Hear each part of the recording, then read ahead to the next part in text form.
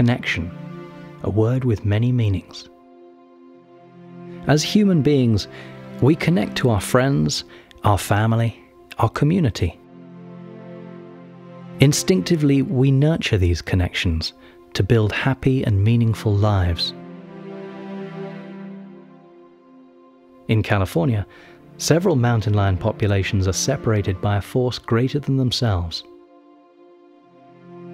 Lacking connection and genetic diversity, they face not only isolation, but also extinction.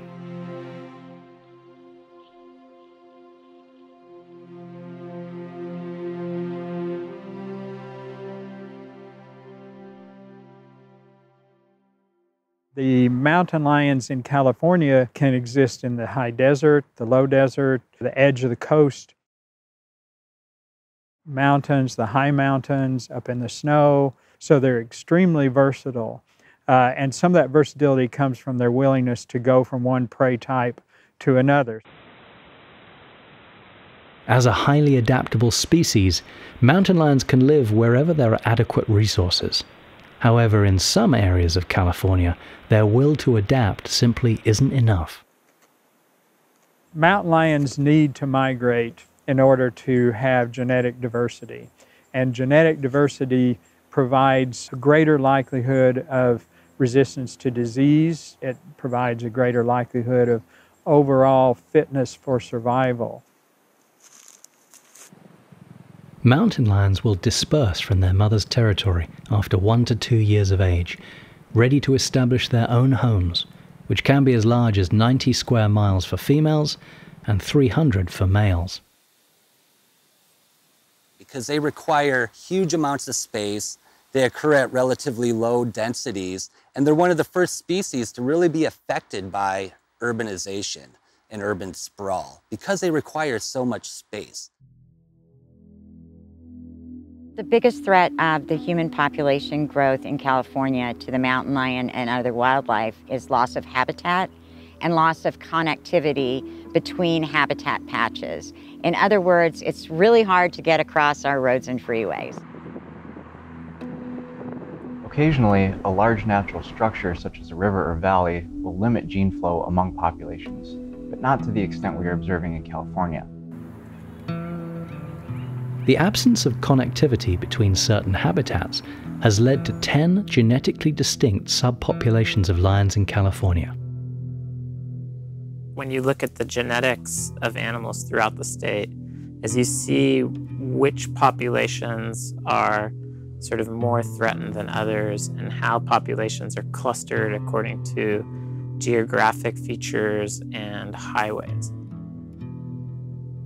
Scientists are now predicting local extinctions of some of these genetically inbred populations within the next 50 years if humans don't do anything to facilitate gene flow.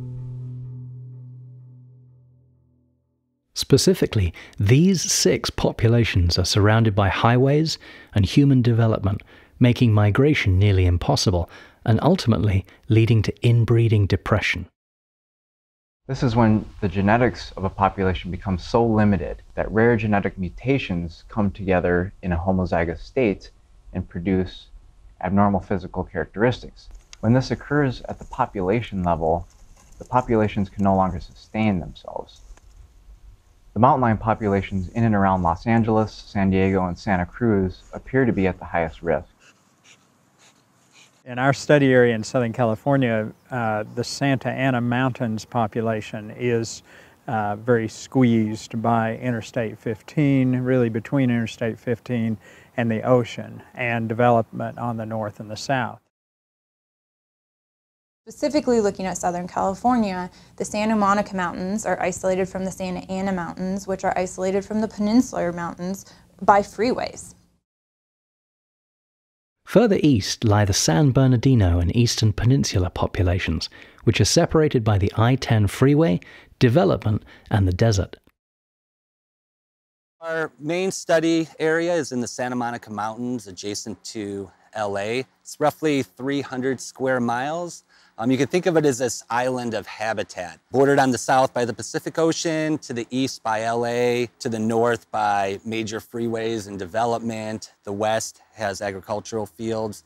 So it's this island of habitat completely surrounded by development and freeways. What the 101 did in development in the area is, for the first time, cut the Santa Monica Mountains off from the rest of the world.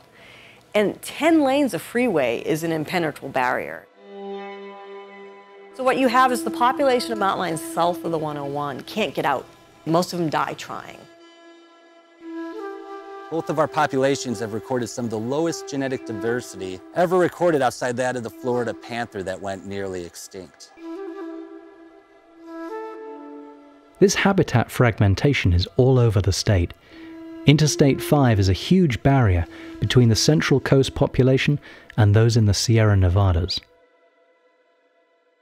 Our study area is the Santa Cruz Mountains, basically the mountain range that's bounded by San Francisco to the north, the Silicon Valley to the east.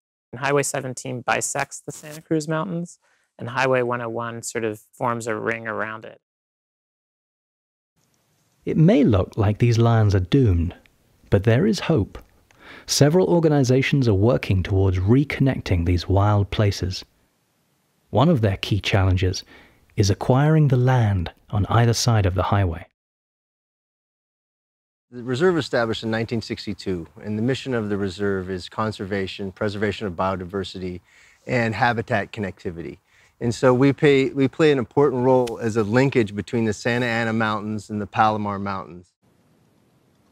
We're not set up to do recreation. We're not a park of any kind.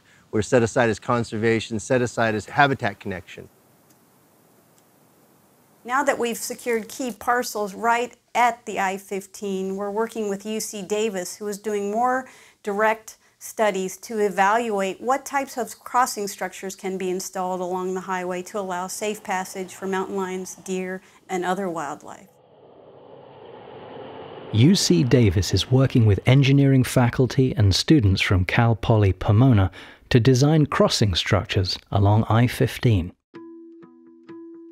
So it's got benefit all the way around, and we feel like it's well worth it, especially since those structures can last for many decades. So we're very excited about working with engineers and students at engineering schools to provide them with the exposure and the opportunity to work on these kinds of projects that benefit wildlife and not just cars.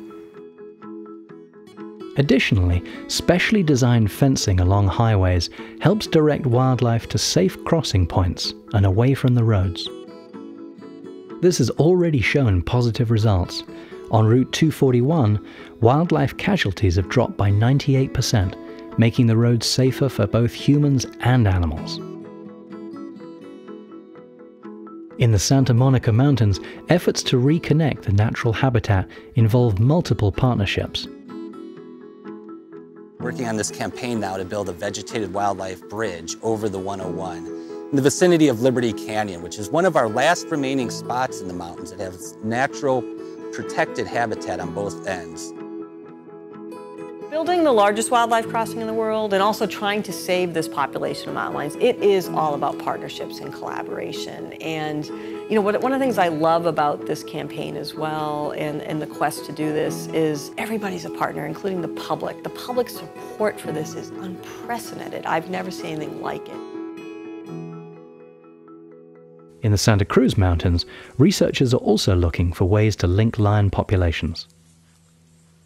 There's plans now for 2 tunnels to go across Highway 17, one sort of on the southern Santa Cruz County side and the other on the Santa Clara side of the mountains. These are 2 places where our data has shown are important for mountain lions crossing. And now we're working on what is arguably the bigger problem, and that is isolation from the Santa Cruz Mountains to neighboring ranges. If linking local populations is the first step, the next step is connecting lions statewide. Not only are these wildlife crossing structures of these highways going to make it sure that wildlife can safely cross these highways, but it'll also ensure that there are less human-wildlife collisions on the highways. It really behooves all of us to focus on solving the problem of wildlife being killed as part of our transportation infrastructure. We really want to live in an environment where all the pieces are in place and they're all doing their job. And so we don't want, you know, the connectivity between these populations isn't just about mountain lions, it's about all the animals that are going to use these underpasses, these overpasses, these ways around a deadly freeway. I think we need to remember that as humans, we're not exempt from changes in our environment.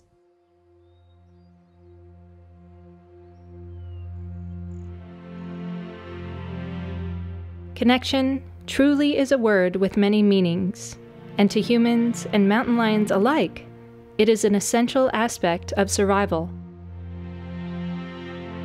As we begin to understand the importance of connectivity, we can take strides to reconnect isolated spaces. So thank you for watching this series and bringing awareness to this conflict. By connecting and collaborating with others, we all can ensure the survival of California mountain lions.